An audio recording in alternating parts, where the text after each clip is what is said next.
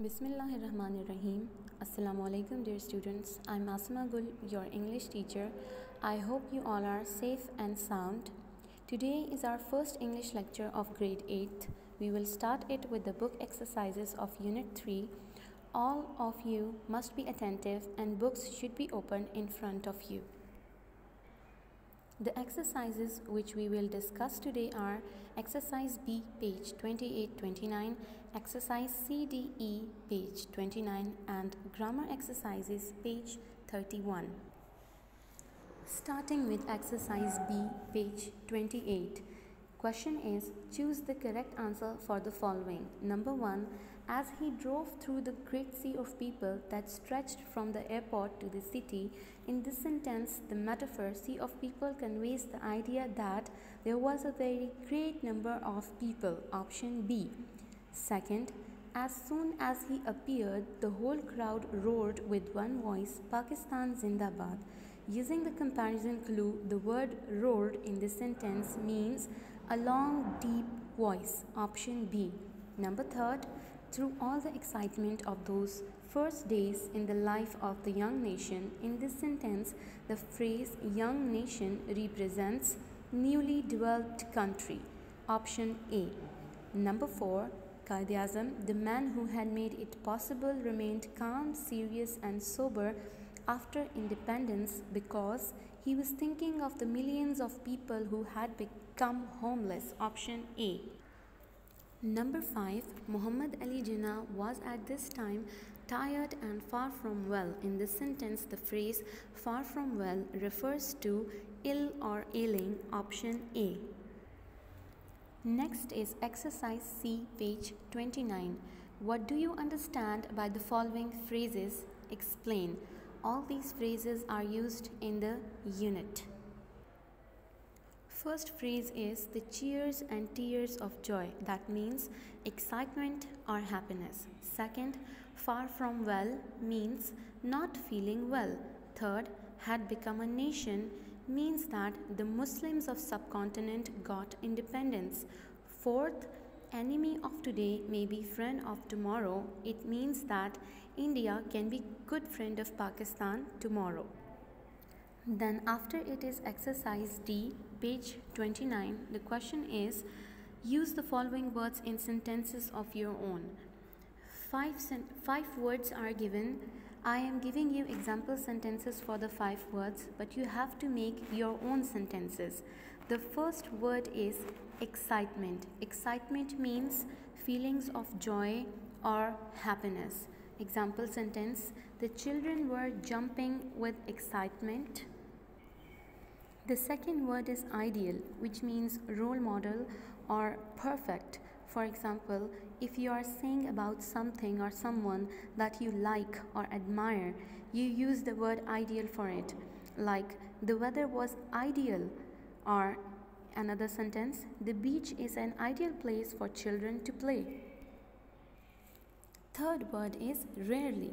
Rarely means sometimes. For example, he rarely gets angry. Fourth is vast, which means great in size or huge.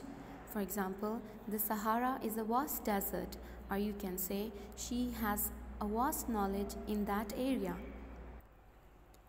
Fifth and last word is unity, which means integrity. Ittifaq. For example, national unity is essential in wartime.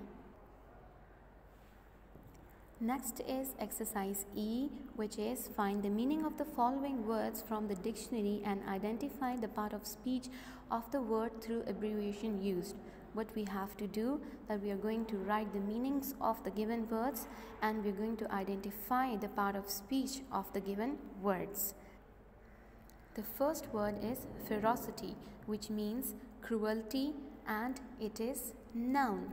Second is remind. Remind means to put in mind or to recall, and it is a verb. Third word is determination. Determination means firmness, and it is noun. Fourth word is crowd. Crowd means large group of people, and it is also noun. Last and fifth word is sober. Sober is serious. Sober means serious and it is adjective. Then is exercise F, that is consult a thesaurus and find out the antonyms of the following words. Antonyms means the opposite.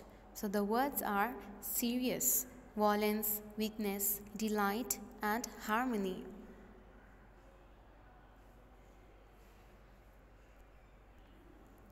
Serious, funny, violence, peace, weakness, strength, delight, sadness, harmony, disharmony.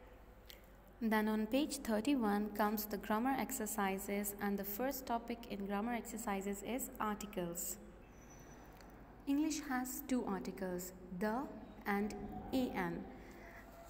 The is used to refer to specific or particular nouns, and an is used to modify non-specific or non-particular nouns. We call the definite article and an are called indefinite article. Another important point regarding the indefinite article is that article a is used before consonant sounds and an is used before vowel sounds. Now I will give you some examples. As we have discussed that an is used to refer to a non-specific or non-particular noun. For example, I would like to go see a movie. Here we are not talking about a specific movie. We are talking about any movie, that there are many movies and I want to see any movie. I don't have a specific one in mind. Similarly, about the definite article the, we discussed that it is used to refer to specific nouns.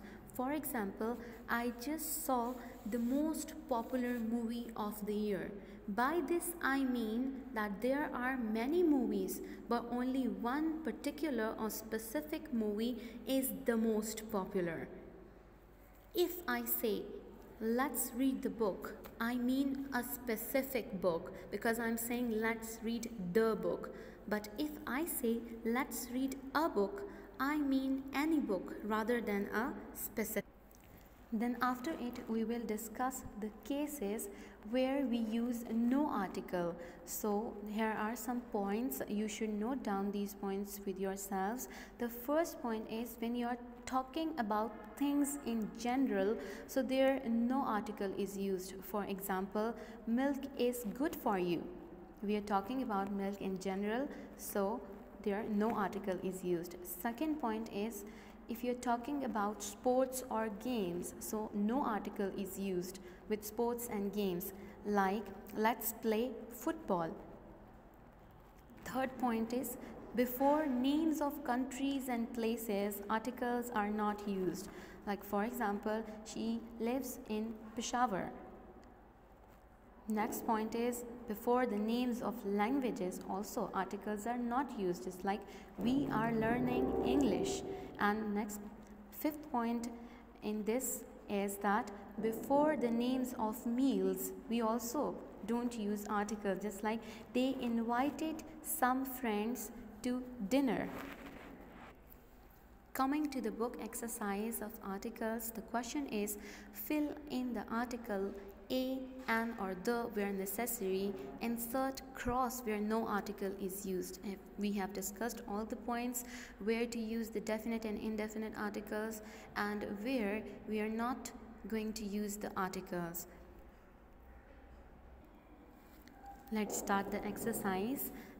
Do it with me. I like the blue t-shirt over there better than the red one.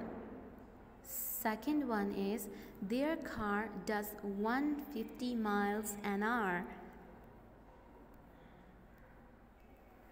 We discussed this point that the article an will be used before vowel sounds and a will be used before consonant sounds, but here before r we have used an, but the word r starts with h, but h in this word is silent, and we have said that the article an is used before consonant sounds, so the sound of the word r is vowel. Third one, where's the USB drive I lent you last week? Fourth, do you still live in Banu? Here you have to put a cross because there we have discussed that before the names of places we do not use any article. And last one is your mother working in the old office building? And is your mother working in an old office building? Both the articles are correct here, the and an. This was today's lecture. Hopefully you have understood that well. So till the next lecture, stay home, stay safe, and Allah Hafiz.